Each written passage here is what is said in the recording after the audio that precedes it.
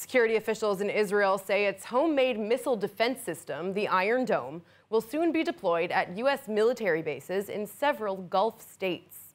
The development comes on the heels of the Abraham Accords normalization deal between Israel and two major Gulf countries, the UAE and Bahrain, which included arms deals.